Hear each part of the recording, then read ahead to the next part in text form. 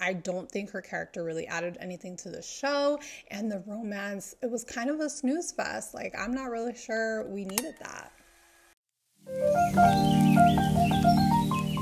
The 2023 Chinese drama Let's Tug It is more than just a sports drama. It's a classic underdog story following the rookie tug-of-war team led by an unreliable coach trying to make a name for himself.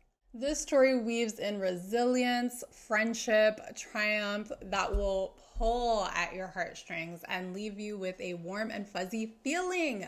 Keep watching if you want to find out why this show is a must watch. It's not exactly an ensemble cast, but the story does follow a few different characters that are all leading up to the defining moment of their lives, which obviously is the tug-of-war championship match.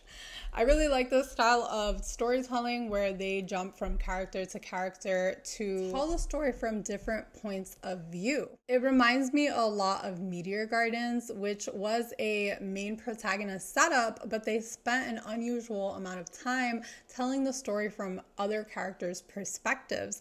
And I think some people might not like this, but personally, I like the full picture, and especially in a show like this where it is a team sport, right? So you want to know what all the team members are doing. And it's not like they went in and told full stories about each of them, but you did get a good glimpse of all of them. And as each character's story unfolds, you find yourself wanting to root for this little ragtag team. And with each victory, you found yourself even more and more invested. If you're in the mood for an inspirational, against all odds kind of show, I highly recommend watching Let's Tug It, currently available on iQIYI. Side note, you do have to have a subscription to watch the whole thing, but if it's in your budget, I personally think it's worth a watch. If you've already seen this show, keep watching for the in-depth review and final thoughts. Beware, the next portion of this video includes spoilers, which may ruin your viewing experience if you haven't seen the show already. Okay, hits, what we loved, what works, what landed. Let's talk about it. I loved the idea that you can work really hard and achieve what you want to achieve. And this might be me just with the American dream, you know, you can do it and all of that. But this is a Chinese drama and we see the same themes. So it's not just me, it's definitely something that transcends culture. We saw this theme in Xiao Tian's character, who was not as naturally gifted as Ying, but he worked twice as hard and eventually was able to catch up to him. I can see the contrast between the two, and I like the overall idea that if there's a will, there's a way.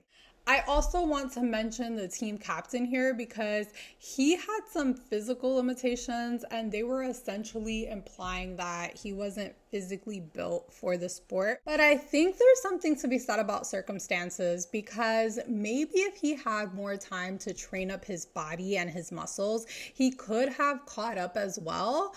Then again, situations do factor into reality, so maybe that's what they were trying to say with him not being able to do it.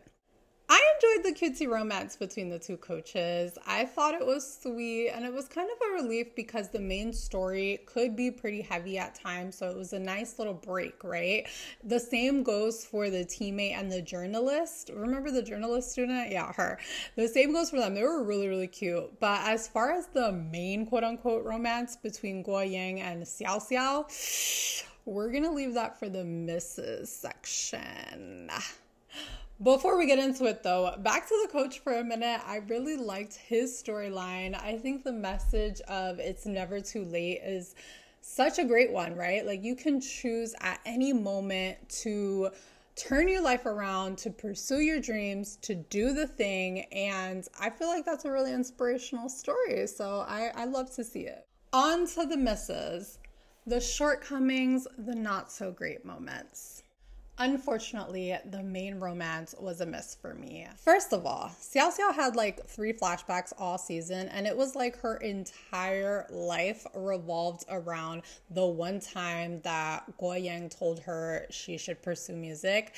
I just felt like her character was very flat, and the sole purpose was to idolize Yang. I don't think her character really added anything to the show, and the romance, it was kind of a snooze fest. Like, I'm not really sure we needed that. Final thoughts, like I said, I definitely think the show is worth a watch. It's not too dramatic, it's not too whimsical, it's just right, a Goldilocks. And with that, we've reached the end of this video. If you enjoyed this, please give it a thumbs up and consider subscribing. I will see you in the next one.